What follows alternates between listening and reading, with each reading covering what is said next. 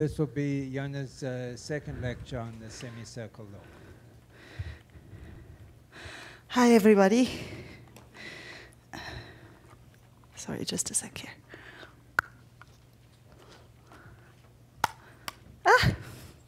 These are harder to get at. Let me just put it there. Okay, so first of all, I'm sorry. This is starting a little late. I got on the wrong bus, and I was told that I had to get off in the middle of nowhere. Okay, so I'm a little short of breath, too, because I ran here. All right, so let's see where we were yesterday in our exploration of the semicircle laws. Recall the notation. So we have a matrix W, a random matrix W, defined as Wij. All the entries are centered. And the second moment of the off-diagonal entries is 1. So the variance is 1. Yesterday, the assumption was that there are moments of all kinds for all the variables. Okay, so the moments are bounded. Today, we will remove that. But let me remind you that we're not actually working with W. We're working with a scaled matrix W bar, which just represents, essentially what it does is it puts the eigenvalues of W almost on a compact set, asymptotically on a compact set, but we'll see. The object of study is the empirical spectral distribution, which is defined as being the average of the delta functions at the eigenvalues of the matrix W bar. Okay? So this is the notation that we used yesterday. And we proved yesterday the following two facts. We showed that if we average, so if you take the expectation over both the distribution f of W, sorry, it's not f of W bar, I should have put f sub W bar. So let me just make a note of that. Wherever you see it, f of W bar actually means f sub W bar. It's a distribution. It's the aforementioned distribution. So if you take the expectation with respect to W bar and f of W bar of the monomial x to the k, that's the same thing as looking at the average 1 over n of the expectation over W bar of the trace of W bar to the power k. And that goes to 0 if k is odd, and it goes to the Catalan number for k over 2 if k is even. This is what we did, the bulk, I should say, of what we did yesterday. We showed that the moments converge to those of the semicircle, and these are the moments of the semicircle. Moreover, also yesterday, we showed concentration of f of W bar, or the moments with respect to W bar of f of W bar around their expected values. So we showed the following thing. The variance with respect to W bar and f sub W bar of x to the k, which is the same thing as 1 over n squared times the variance over W bar of trace of W bar to the k. That object goes to 0 for all k. That's what we showed. In fact, we showed that it's of the order of 1 over n squared. So in other words, if you want this piece here, just the variance bit, is order 1. And that makes the whole thing order 1 over n squared, which goes to 0 as n goes to infinity because k is fixed for any k. Okay? These are the facts that we showed yesterday. And from this, we concluded that the moments of the ESD, so f sub W bar, which are these objects, 1 over n trace of W bar to the k, is the same as the expectation, as its expectation. And it goes to 0 or ck over 2 asymptotically as n goes to infinity, depending on the parity of k. So maybe I shouldn't have put exactly equal, I should have put similar, as in it's asymptotically the same. Okay? Concentration, that's what we showed. Okay. So today we will show that because the moments are concentrated, this means that actually f of W bar itself converges weakly in probability to the semicircle law. We'll do this by a combination of Weierstrass and bounding or doing some sort of spilling bound. So we will bound the probability that the eigenvalues of the matrix spill over some compact set. Okay? And that's part of what we will be doing today. Okay, so let's first establish a couple of very simple facts. One of them is that C sub k is less than or equal to 4 to the k for all k. I just realized I don't have I do have a watch, never mind. All right, we're good. So the Catalan number for k is less than or equal to 4 to the k for all k.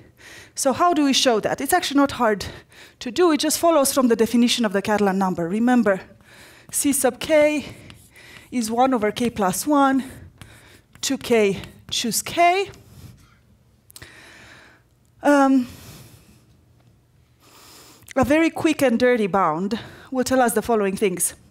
It will tell us that 2k choose k is smaller than the sum of all the binomial coefficients corresponding to power 2k, and that is what? 2 to the 2k.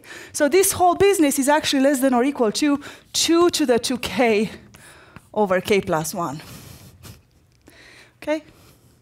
No big deal here. And of course, this is just 4 to the k over k plus 1. So this is a very, very simple-minded bound. It's going to be sufficient for our purposes. And the second thing that I want to recall, sorry, I was told to protect the microphone if I'm going to cough. I forgot it. Sorry about that. So the other thing to remember is the Weierstrass approximation theorem, which says the following thing, roughly.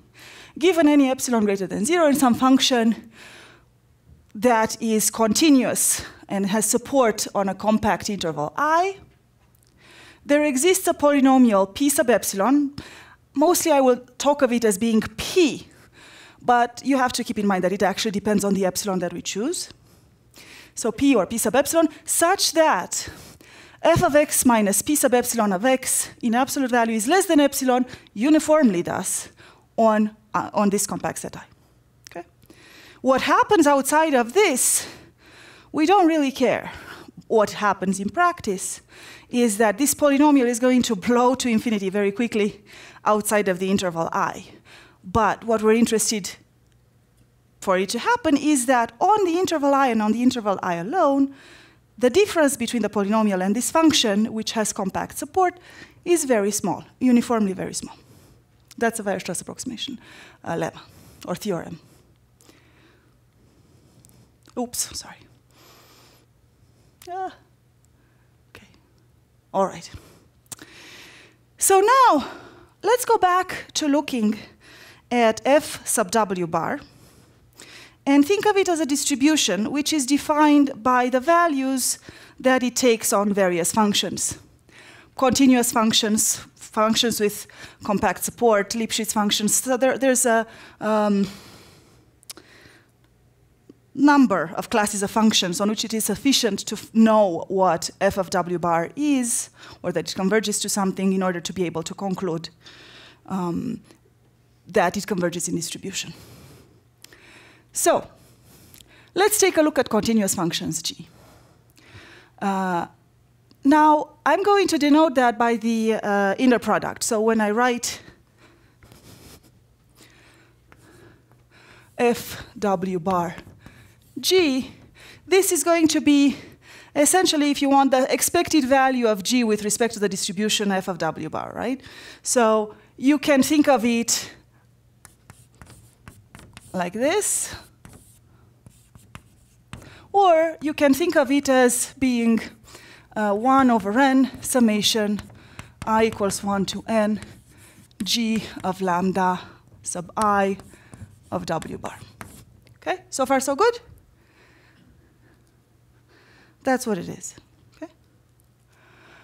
All right, so now let's look at the following function, which is not quite continuous, but we can consider f of w bar with respect to it. So suppose that instead of looking at the monomial x to the k, what I'm going to do is I'm going to take the absolute value of x and raise it to the power k, and then multiply it with the characteristic function of the set absolute value of x is bigger than 5. So I just want to look at what happens when I want to sum essentially or do the average of just those eigenvalues or the powers of those eigenvalues of w bar which are bigger than 5. Is that clear? That's what this is.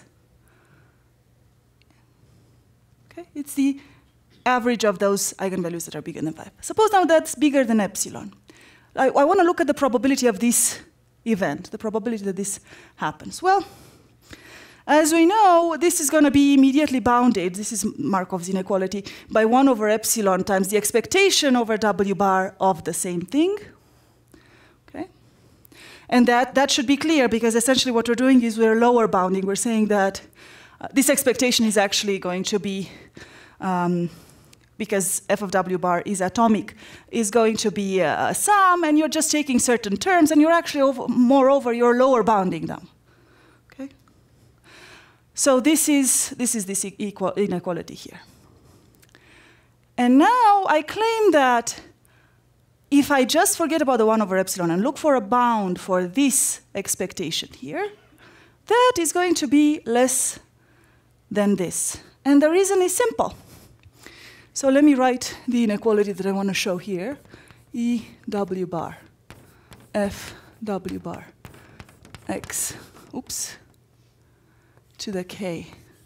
I write very enthusiastically, which makes every board shake. Okay, x is bigger than 5. Oops, like this.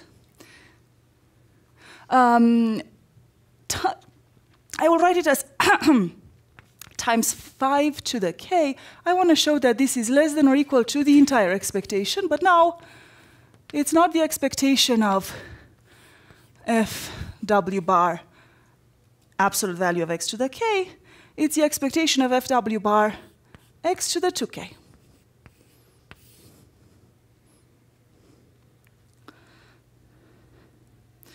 And it should be easy to see why this has happened. This is essentially conditional expectation. I'm looking at the expectation of the whole thing. I split it into the expectation if the variable is smaller than or equal to 5, and I ignore that completely. And I add to it the expectation that the variable is bigger than, conditional on the fact that the variable is bigger than or equal to 5. And I lower bound that. Is that clear? I've forgotten a term, and I've lower bounded the other. I've used the fact that I have x to the 2k here, and I take x to the k of it, conditional on the fact that x is bigger than 5, 5 to the k is going to be less than x to the k. So this here is going to be less than or equal to the expectation over w bar of x to the 2k given this. And that means that I forget the rest of the expectation, okay, the other term in the expectation. Is that clear? You can convince yourselves of it if you just write what these things are, essentially. Integral with respect to w bar, whatever that means, of summation of g, so summation of absolute value of x to the k times 5 to the k is less than or equal to x to the 2k, and you integrate that over the entire domain, not just over x to the k. It's positive. Okay? It's positive everywhere. Okay. So that explained the second inequality here. And now if you put these two together, what do you get? You get that the probability that f of w bar in a product with absolute value x to the k over the interval where absolute value of x is bigger than 5 is bigger than epsilon, so the probability of this event is less than or equal to 1 over epsilon times 1 over 5 to the k times this expectation. But this expectation, we know what it goes to. It roughly goes to c to the k, okay? To c sub k, the Catalan number. So maybe I should have here a c sub k minus epsilon over 2 or something like that, okay? Or plus epsilon over 2. I can certainly take n large enough for this to be as close as what I wrote as I want. And the bottom line is that that is essentially like 1 over epsilon times 4 to the k over 5 to the k. And what's the most important thing about this number here is that as k goes to infinity, this goes to 0. Okay?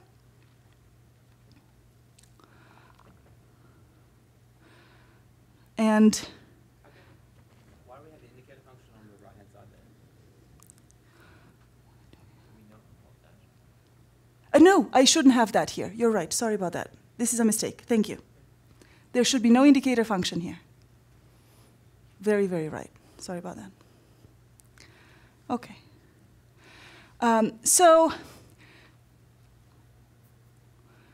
note that what this is saying is that f w bar is almost surely compactly supported in minus 5, 5. Because if you had some remnants, some non-zero mass outside of minus 5, 5, 5 is bigger than 1, you would see that. You would see that. You would see that here. Okay?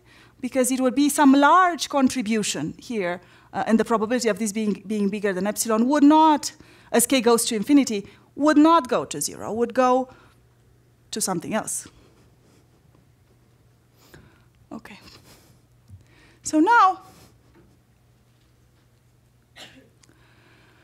let's take a look at the approximation that we're going to do. Suppose I take some g, a compact function. I have lots of typos here. There's no such thing as bigger, bigger. It's just bigger. There's only one inequality sign here. So for any g compact function with support in minus 5, 5, compactly supported and continuous, given some epsilon bigger than 0, there exists, by Weierstrass, a polynomial p is equal to p epsilon. I'm going to drop the epsilon dependence just because it makes my life easier, such that the absolute value of p of x minus g of x is less than epsilon over 8 uniformly on minus 5, 5. Okay? The degree of this polynomial is, of course, epsilon dependent. It's finite. So now suppose that I want to look at sigma being the semicircle distribution.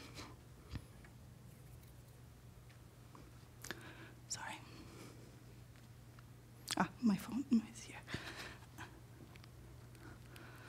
Okay. And I want to look at, specifically, this difference.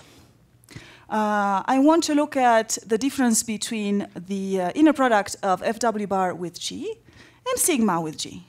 I want to look at the probability that this difference is bigger than epsilon. There should be an absolute value here. Is bigger than epsilon. What's the probability that this is bigger than epsilon? If I can show that the probability that this is bigger than epsilon is less than epsilon, let's say, or some function of epsilon for any epsilon, given n large enough, it follows that actually fw bar converges to sigma in distributions. Okay? So now let's split this up. How am I going to split it up? I'll split it up as follows. So I will assume that instead of g, I'm subtracting off p. Okay. Maybe I should do this step by step because there are 3 terms there and it may be confusing. So let's see what I'm doing. So I would like to apply, essentially what I'm going to do is I'm going to apply a triangle inequality. So the probability, I'm going to look at the following first. I'm going to look at the following absolute value. fwg minus sigma g is less than or equal to fw p minus sigma p plus fw let me see, blah, blah, blah, blah. P minus FW G plus sigma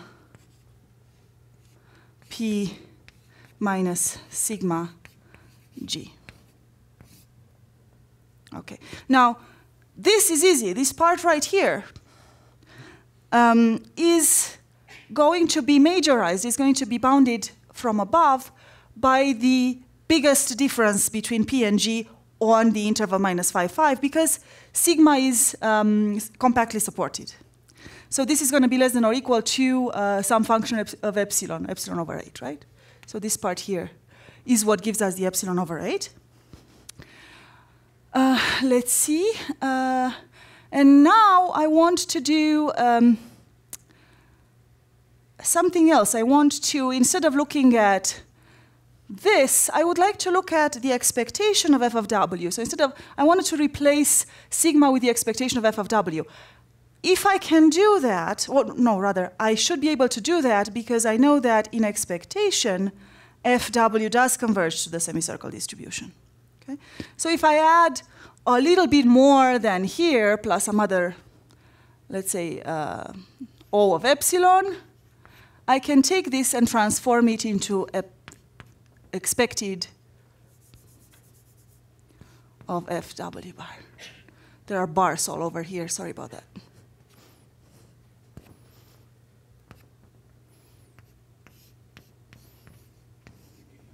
Is this clear? We can do this replacement because we know that in expectation f of w bar converges in distributions to sigma. So the difference can be made on this p can be made as small as we please, taking n appropriately large. Okay? So there's some other O of epsilon, so that explains how we get the first term. Now, let me see what else I want to do here. No, I think I confused myself.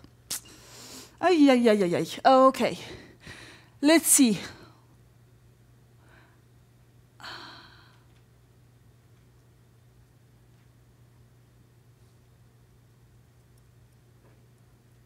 Okay, so that explains the first two terms, actually. The first two terms come from here. This term, and this term here splits. Okay? So the first two terms in there come from this term. And this term here splits into, let's see, the part of it which is on x less than or equal to 5, on which the difference between P and G is very small, and because f of w bar is a distribution, by the same reason that gave me that this is less than epsilon over 8, that part will also be less than epsilon over 8. So let me write that down. So f w bar P 1 x bigger than or equal to 5 plus f w bar P 1 x, let's say this is bigger, slightly bigger, less than or equal to 5 minus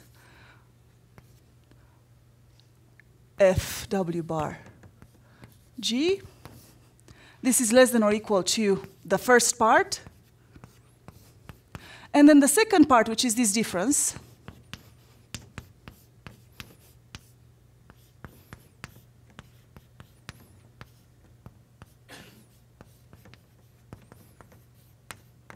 is going to be less than or equal to epsilon over 8 for the same reason that this is less than or equal to epsilon over 8.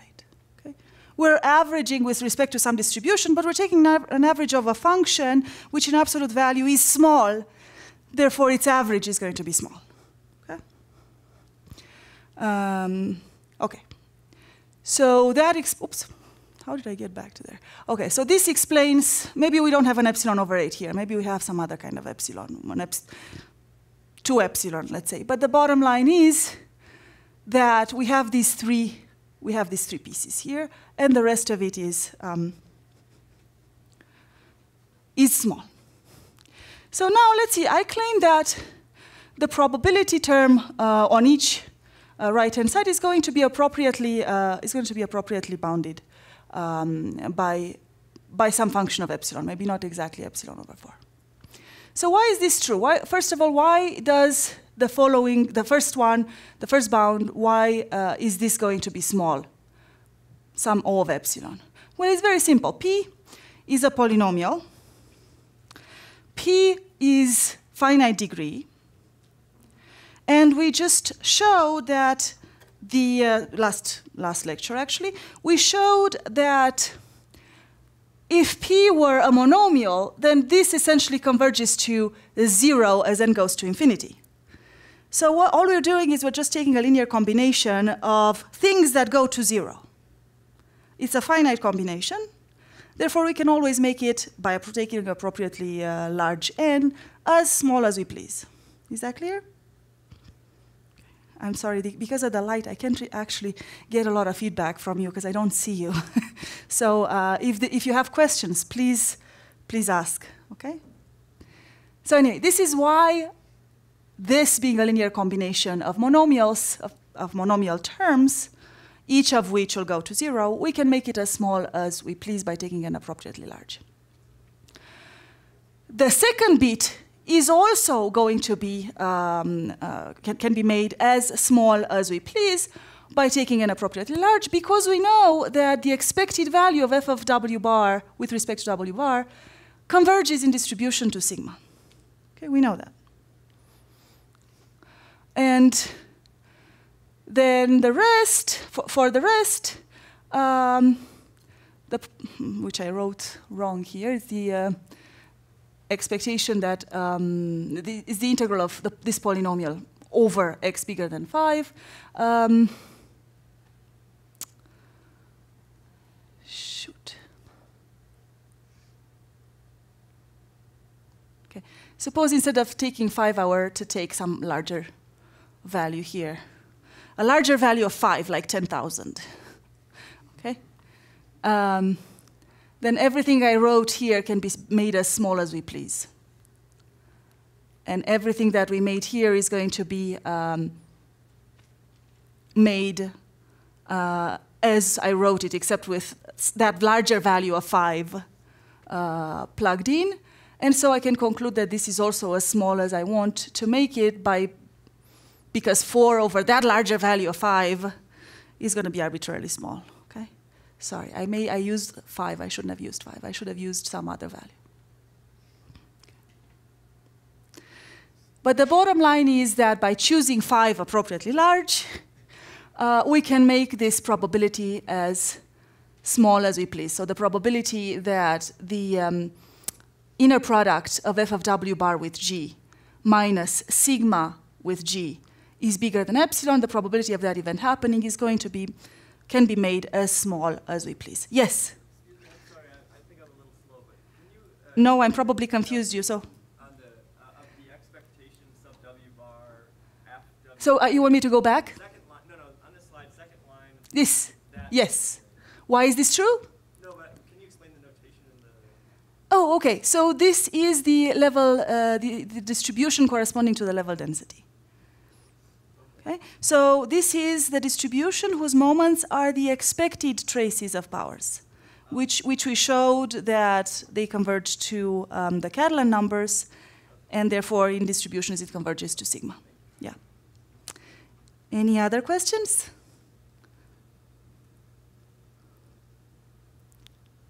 Yes.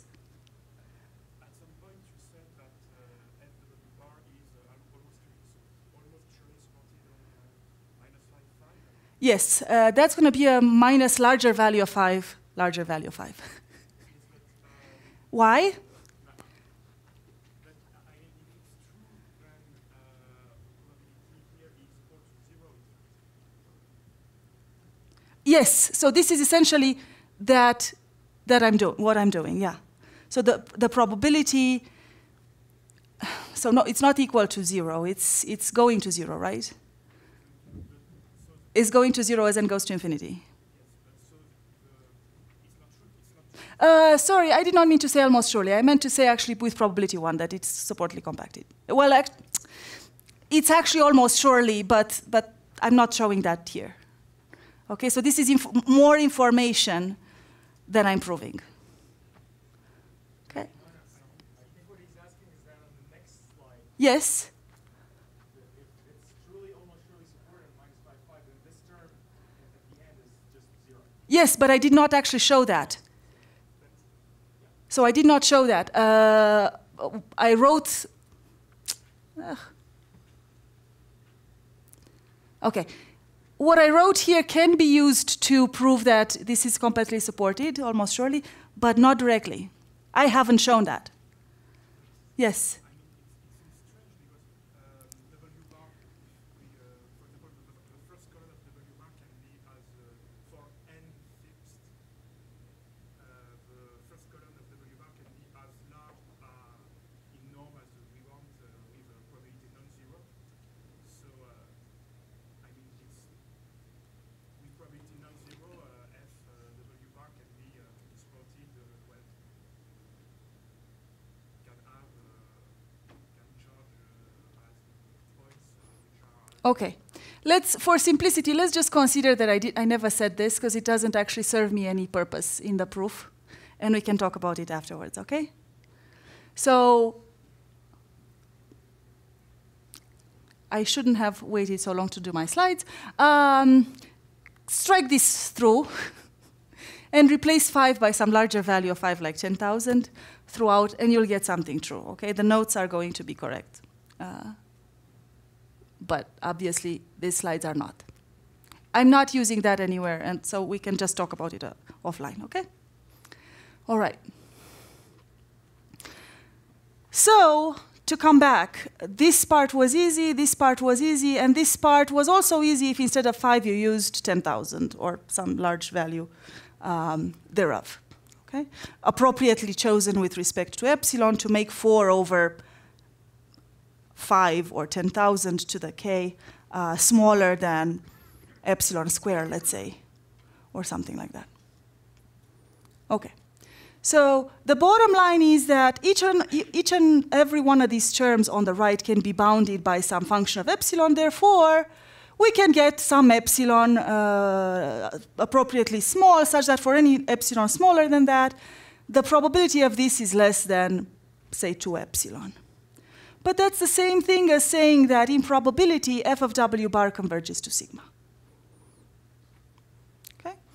Because it says that the lim sup of the probability of this being bigger than epsilon is 0 for any